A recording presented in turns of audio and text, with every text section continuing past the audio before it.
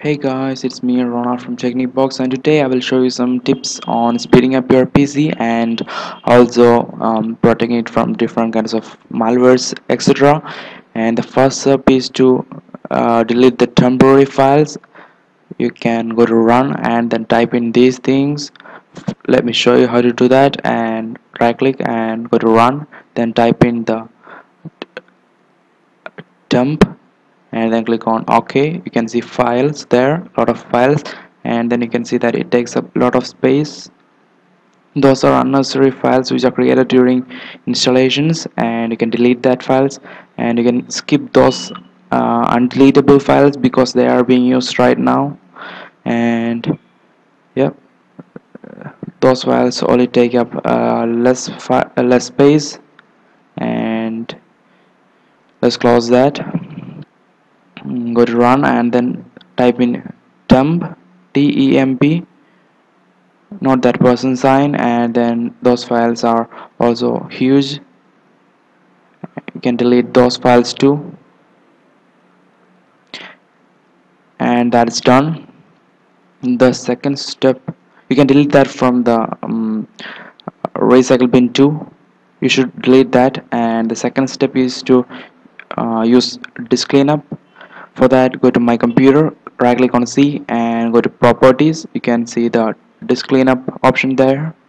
It takes a while, and then click on cleanup system files, wait, and then click on OK, and then delete files, and it's being deleted and all the files are being cleared. Okay, it's done, and click on OK, and you can close that. And the third step is to defragment your drives. For that, you have to go to my computer, right click C, properties and tools, and you can see the defragment option. Click on defragment and then click on analyze. You can see the fragmented size percent, and then click on optimize. It's being defragmented right now and it takes time, so I'm closing it. You should complete that in order to fully defragment the drive. And the fourth step is to uninstall unwanted programs, and then you can do that by going to control panel and then clicking on um, uninstall a program, and then you can choose the unwanted applications. You can choose those applications and right click on that, and then you can click on uninstall to uninstall the program, and you can complete those steps. And the fifth is to disable unwanted startup applications. And you can, in Windows 8, as you can see I'm running Windows 8, and in Windows 8 you can um, go to task manager. Okay, let me open task manager right now. Here's task manager, and then you can go to startup on top, and then you can select the files which it's not important to you, like Google Talk, Yahoo Messenger applications which pops up when you boot up the system, and you can click on those files which you don't need, and you can click on disable. Do not disable files like graphics card options, something like that, and that may cause some unexpected damages. Not damages really, it doesn't load up well. And the next step is to, or if you're running other operating systems like Windows XP or Windows 7, you can go to run and then type in MSCONFIG and then click on OK, and then go to startup.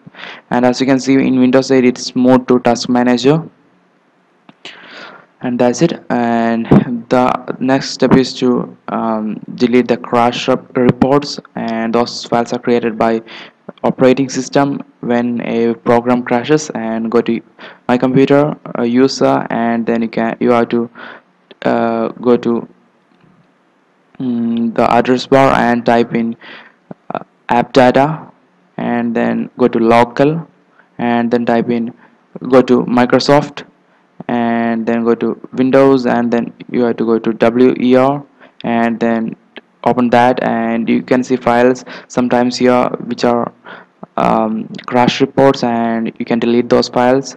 And you can see some files in the other folder too. You can right click on that and delete that. Okay, that's it. And delete that from the recycle bin too. And the next step is to no, that's a tip, and don't keep the unnecessary files in the except the program files. You can see that I have kept only the operating system files on drive C. Those files like games and films should be kept only in other drives like D, E, F, G, and keep your C drive clean. And you have to protect. You can protect your computer by updating your um, antivirus. As you can see, I am using Avira right now, and you can click on update to update your antivirus to the latest date. And the next step is to update the drivers and no sorry update the operating system. And you can go to in Windows 8, you can go to system settings, and then you can go to Windows Update, and from there you can update your operating system if an update is available that can fix some bugs and improve your speed.